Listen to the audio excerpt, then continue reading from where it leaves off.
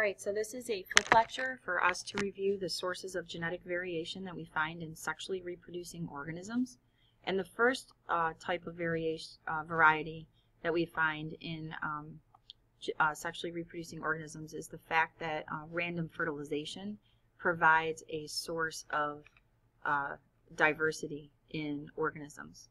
So this genetic variation that we get when an egg and sperm collide or fertilize, when the sperm fertilizes the egg, the sperm is actually one of thousands of cells of sperm that come and fertilize the egg.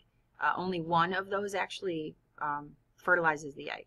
So the fact that there's all these other sperm carrying 23 chromosomes in human sperm, the fact that one out of all of these actually fertilizes is considered random, because it could be any of these that would fertilize this egg.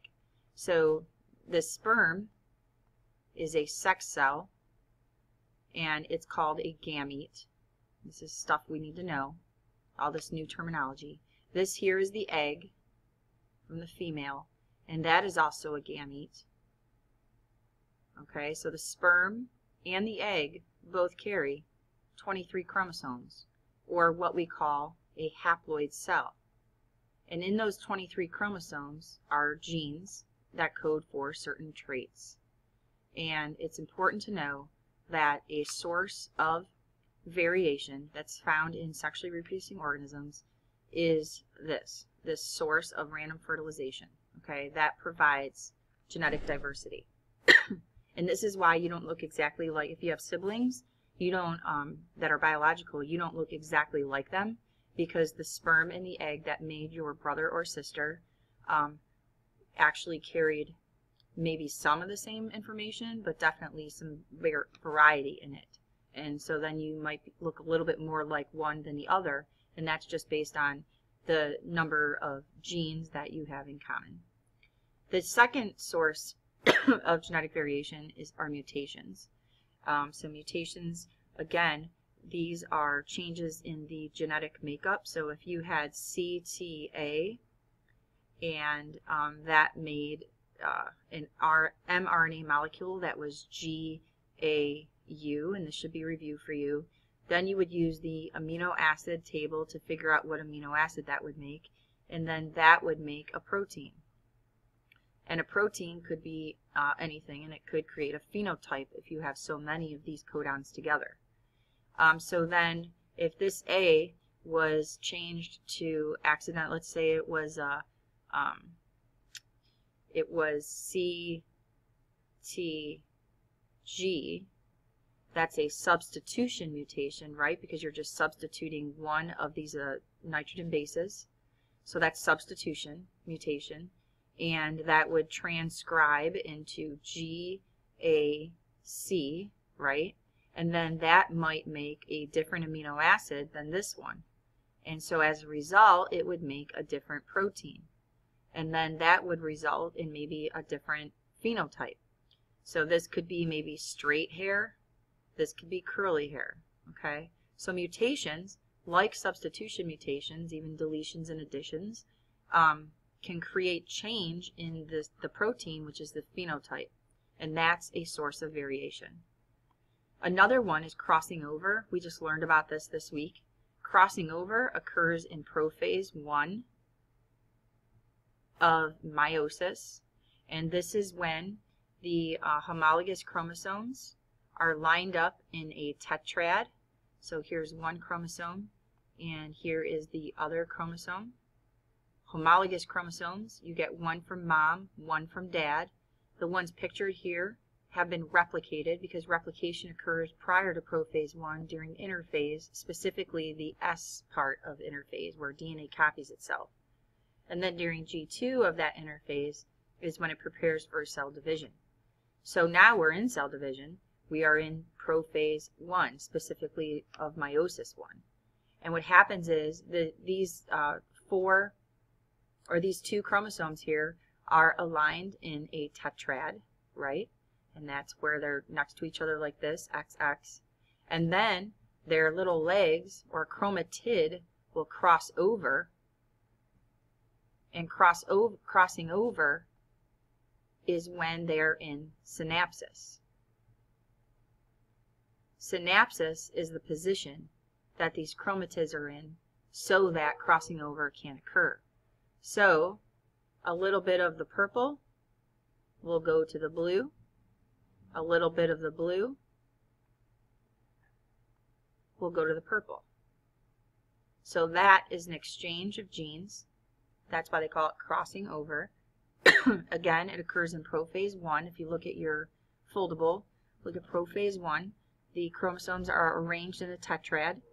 This tetrad allows for synapsis to occur, and synapsis is when they cross over each other like this, and then the actual exchange of the genes is called crossing over. So it's kind of like you're shuffling the genes, and that is a source of variation. The next one is independent assortment. Independent assortment occurs during metaphase 1 and metaphase 2 of meiosis 1 and 2. This is when the chromosomes align at the equatorial plate or metaphase plate in a random order. So they independently assort themselves at the equator. Okay? So there's no choosing in where they're going. They just align themselves accordingly. So if you had your cell and then you had your metaphase plate or equator, the way that these chromosomes would align themselves is completely independent of each other. So here's one, here's another, and then let's do the purple ones like we did before. So we'll do some purple ones here and here. So this could be switched, you know, so this is one way that it could work. Another way it could work is that this purple could go to this side and then this blue could go to this side. So there is a chance that you'll get all of the paternal genes in one side and then all of the maternal genes in another side. It's just they independently assort themselves to do that. Okay, and then the last source of variation is called non-disjunction. And non-disjunction is when the chromosomes fail to separate properly, and this happens during anaphase. So you've got your cell, you have your chromosomes, and specifically your the chromatid here and here. They're getting pulled to opposite ends, or what we call the equator.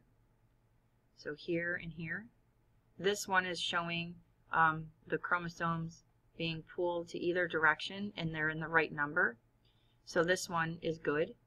But then during another situation, these could actually get mixed up and the chromosomes fail to separate properly. So then you get one here, and then another one. And then over on this side, you only get one. So they fail to separate properly. Okay? So non-disjunction is a source of variation because the chromosomes fail to separate properly. Okay? And it's important to know too that it doesn't have to be necessarily an entire chromosome that fails to separate. It could actually be a fragment of a chromosome. Okay? So it doesn't have to be one that looks like this. It could be just a little piece of it that actually ends up going into one side or one pole, really one cell, as an extra little piece of chromosome. And you will see a phenotype as a result of that, or some kind of abnormality. There are many syndromes associated with non-disjunction, one of them being trisomy 21. And trisomy 21 is where you get an extra number 21 chromosome.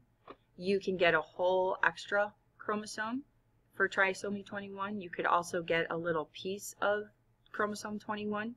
And then these changes, the differences between these two, you will see possibly in development, in their body stature,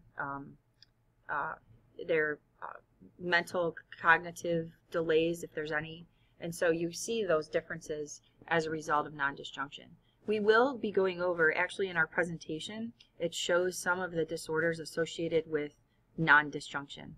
So this is all about chromosomes failing to separate during anaphase, and it could be during anaphase 1 or even 2. Okay? Because the chromosomes are moving apart, if you remember. And when they move apart, they can move apart in a way that's not correct. Okay, so there's a possibility for error. All right, so that is the end of the sources of genetic variation flip lecture. This should be in your composition book. It would go on the right side because this is a source of input. Okay, and that's it. Thanks.